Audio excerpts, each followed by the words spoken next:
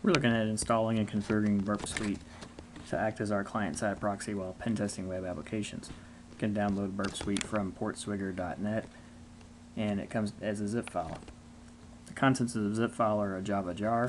To install it, create a program folder somewhere on the machine, such as this one that's been created here on the Windows XP box, and place the contents of the zip file inside. You can create a shortcut to the jar file on many systems and run it simply by double-clicking. If not, the included suite.bat will start the program for you.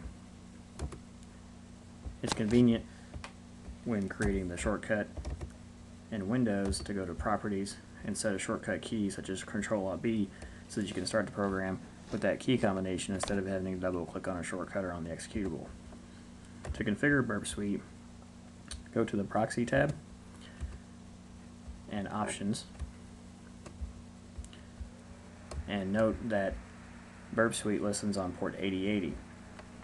Now we need to point Firefox at Burp-Suite so that Firefox sends a request to Burp-Suite, and then Burp-Suite talks to the website and then listens for the response and then sends the response back to Firefox. That way everything is running through Burp-Suite. To do this, go to Tools, Options, Advanced, Network, Settings, and then set up manual proxy configuration for localhost 8080.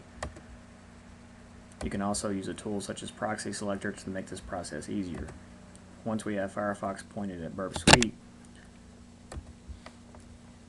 we can go to the Intercept tab and turn the intercept on.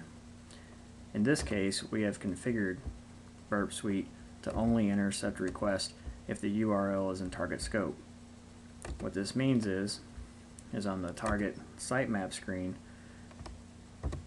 we have to right-click the item that we want to intercept and say Add Item to Scope. In this case, it's already been added, so the button currently would say Remove. Go back to the Proxy tab and the Intercept sub-tab, make sure that Intercept is on.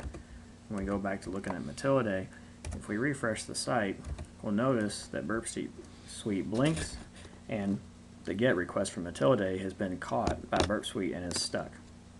It won't move forward until we either forward it to the server or turn the intercept off. We can also simply drop the request. If we forward it, we wait for a response from the server, which comes back to Burp-Suite, and it hasn't reached Firefox yet. It's stuck inside of Burp-Suite.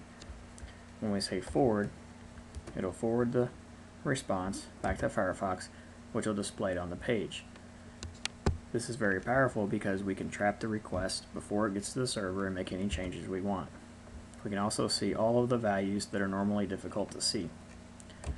For example, if we activate this page by looking up the tool Nexpose, we can tell that the request has lots of parameters in it that we can change. We've already passed any possible JavaScript validation, so it'd be very easy to change those parameters at this time. Another thing we can do is use it to analyze the responses, which sometimes can be much more important. For example, this server's response doesn't contain any cache control and does contain server headers. Also, if we were to send information to the server after changing it in the request, we can see how that affects the response. Having some type of a client-side proxy tool is a mandatory when pen testing applications because we need the ability to be able to see all of the input parameters and change them to find out how that changes the response. And Burp-Suite is definitely one of the best out there.